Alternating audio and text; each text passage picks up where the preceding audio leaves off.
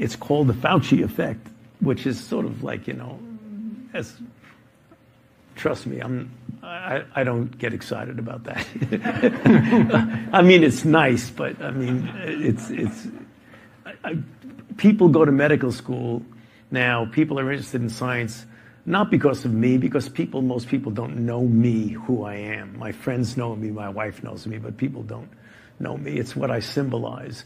And what I symbolize in an era of the normalization of untruths and lies and all the things you're seeing going on in society from January 6th to everything else that goes on, people are craving for consistency, for integrity, for truth, and for people